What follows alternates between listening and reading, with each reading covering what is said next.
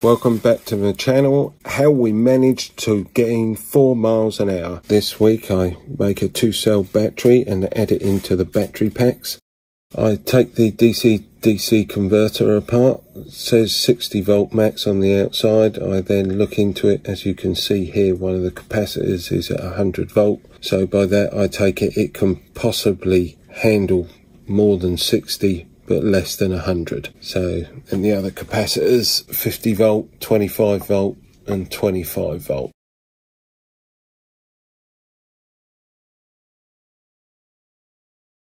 MOSFETs are, you have a bolt and a bar to bolt it into the side. The controller found this photo and it turned around and said its capacitor was 80 volt, so by that I took it as I would be able to get the battery voltage up to 80 without blowing it up, without it going up in smoke. Here I'm making the 2 cells, the extra 2 cells for the battery pack. The batteries have been hanging around for a good year.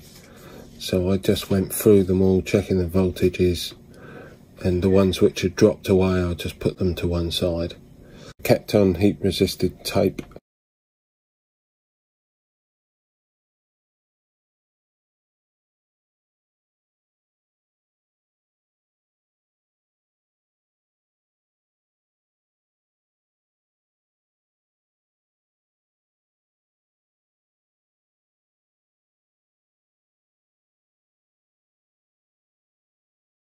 And here I'm checking what the voltages are coming out at, the first battery, and then putting in series the second battery, and third and fourth, making sure what the voltages will come out to, and the fact that I've done my wiring harness correctly. There you go, 78.1 volt. I'm not worried about the DC converter because I reckon that can handle 90 odd volt. But the controller, because I'm very close to that 80 volt cap. I have already done a mod which allows me to bypass the indicators and all that, the 12 volt supply. So anyway, so if I now turn the circuit breaker on, no, something isn't right. Something isn't right. Something's not right. Oh, yeah. Helps if I plug it in. I wonder why I was not working. Anyone who turns around and says that you don't need a circuit breaker in line, alright, this is an anti-flash or anti-spark, that one. Yeah, had them connected up. Look what it did. See, I just happened to connect them up. Just happened to place them like so with the circuit breaker connected, got a big flash.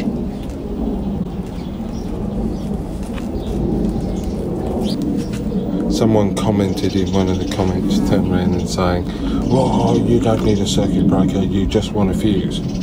Yeah, good luck with that. I should be able to turn it on just with this circuit breaker. Nothing, okay. We'll turn this circuit breaker on. We have a power light. Turn this circuit breaker on, yay! You see, that's with 19 cells.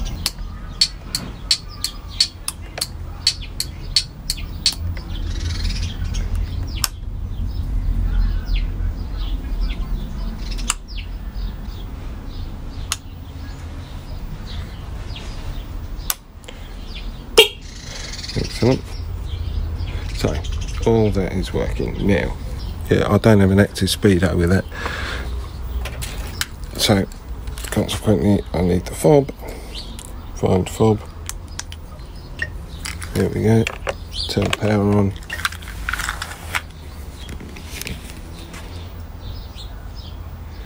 Happy days.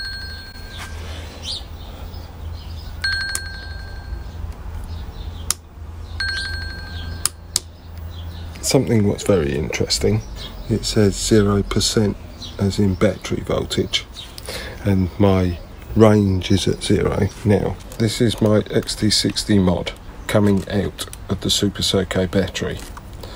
Okay, there's no power coming out of this at all.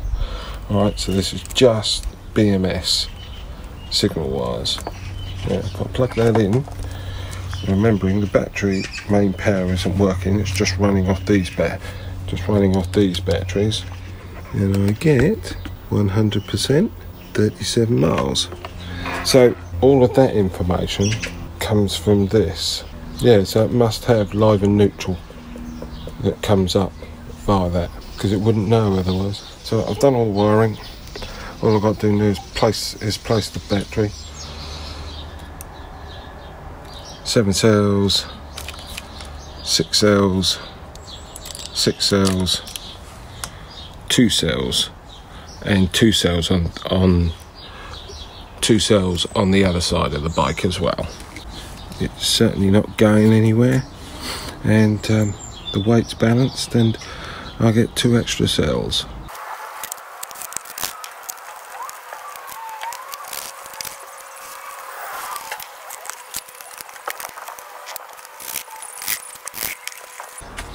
We now have nuts.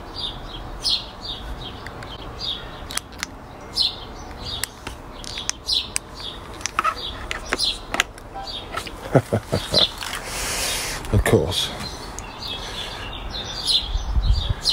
my fob doesn't like getting cold, and it's got cold, and it likes to be around 20 or 30 degrees, which is what put me onto this in the first place, is to change the controller and everything else.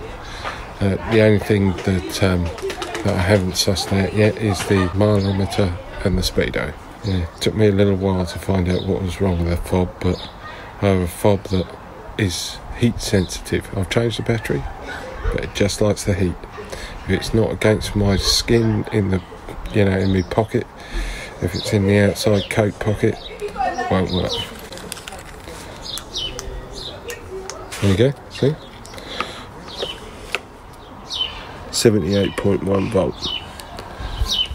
This is set to only half the battery, so I normally have it on 30 amps on the way there, reset it, and then 30 amps on the way back. Do you like the way that my mileometer is American Emergency Services?